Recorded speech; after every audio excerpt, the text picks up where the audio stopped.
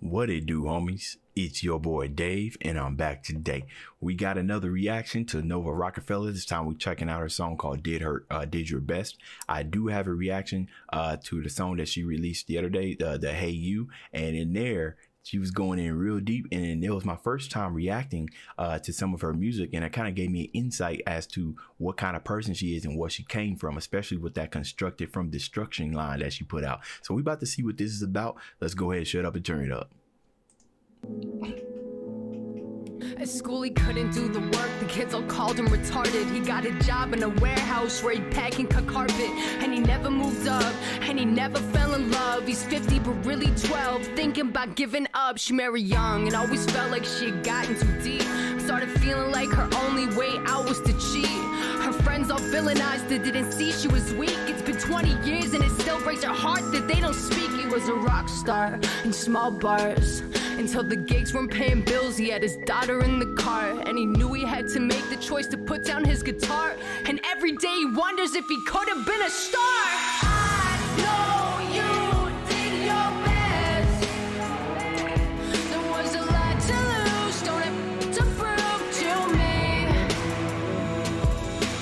I know you have nothing left, but there's more to you than the wars you lose, you'll see. So when this first started off, at first I thought that they were talking about her and Tom relationship and everything.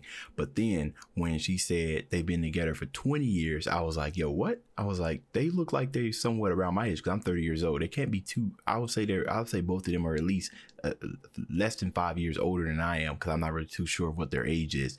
But no, they're talking about, I'm guessing she's talking about her parents, right? Because this is her song. So very interesting, right? Because I always thought that us as kids, you know, we always got some type of gripes about some of the things that we seen our parents do. Those of us who are fortunate to have married parents or be born to married parents, that we seen them do, that's kind of stuck with us, you know what I mean? And some of us just kind of pretty much swallow it and just leave it in the past. But there are other people who kind of bring it up, you know what I mean, to their parents. Or you have people like Nova Rockafeller and other artists who try to put some of the issues that they had into the song. And this is a form of therapy. It's a form of reconciliation as to coming to terms with the past. So that's what I'm thinking is happening here, right? She's pretty much pulling out her feelings. I don't know if her parents are still alive. She might mention some of that in the song, but I do like the direction that this song is going right now. We can go back 5 seconds. Then the wars you lose, you'll see. Diagnosed with Parkinson's, it's something she lives with. Was strong and independent, now relies on the children. Her voice shakes when she speaks, she's embarrassed, she hates to talk. And every day she wakes up wondering if new parts of her are lost. He got her pregnant before he could finish school. He got busy acting dumb because he didn't know what to do. He ignored he had a girl till her mother stopped calling too. On his deathbed he wished for the daughter he never knew. She loved her family, 2 girls and 2 boys. Husband in the garage, she yells she's sick of the noise. And the one day he's out riding and he dies in a crash. Now she'd do anything to have the buzz of his song come back. I know you did your best. There was a lot to lose, don't have to prove to me. I know you have nothing left, but there's more to you than the wars you lose, you'll see. Okay, hold on before you go. Okay, so now I have more context about what this is about. Okay, what I'm not too sure is if this is her parents or if this is her grandparents. Now I don't see the dad around anymore, so this looks like a family, because he started talking about, I think she was talking about a grandmother saying that she had Parkinson's and everything, and her parents are sitting at a table with the grandparents, and the grandparents, we see them right here. So she must be talking about her father that died in the crash. Okay, so this is, I see now, again, I have more context. This is like a song that's pretty much, you know, circumstances, life sucks, and you know, and you are measured by your worth, by your salt on how you pick up fall in pieces and resend them together to move on with life and everything. So it's almost kind of like I'm thinking this is like a tribute to her father, I believe, if not in her grandfather, but both of them are pictured right here. And I don't see the dad in the picture anymore. At least I don't think so. I think I'm following it along, but whoo, this song, it definitely took a sharp turn. But there's more to you than the wars you lose, you'll see. Everybody made mistakes, everybody crashed along the way. It might be going up in flames, but everybody feel the same. Everybody made mistakes, everybody crashed along the way.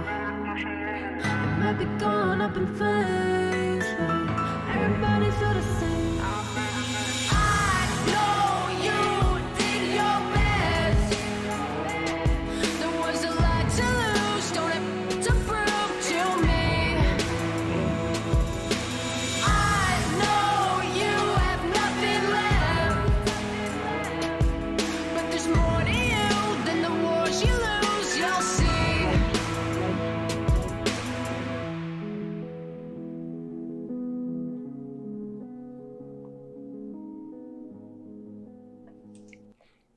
Yeah, okay. So I'm thinking that this is about her father or her grandfather, right? I know it's one of them too. I'm pretty sure you guys will correct me down in the comments. Very emotional song. I think songs like this, you know, when you make songs like this with the theme being the loss of life of of a loved one, they're always usually really hard to make. You know what I mean? But like I was saying at the beginning, you know, it's kind of almost like a form of healing, you know, tribute. Definitely a vulnerable song, right? For somebody to make something like this, because you pretty much pouring out your emotions out online, out for us to hear. And I imagine something like this was probably really difficult to record, right? Because you're summoning up all these emotions. So I definitely want to thank Nova Rockafeller for putting music like this, because I think it requires a tremendous amount of courage to be able to put your feelings out here to hundreds and thousands of millions of people who are listening, right? So definitely applaud you on that.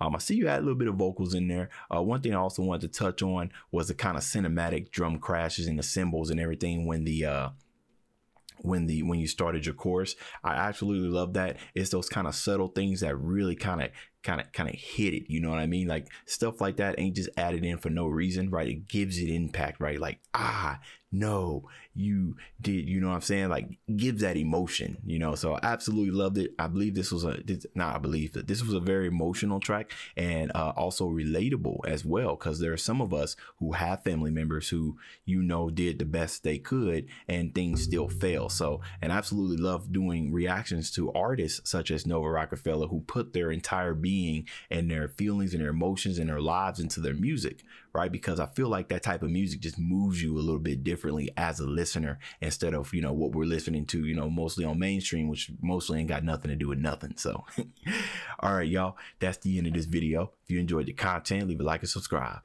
Dave's out.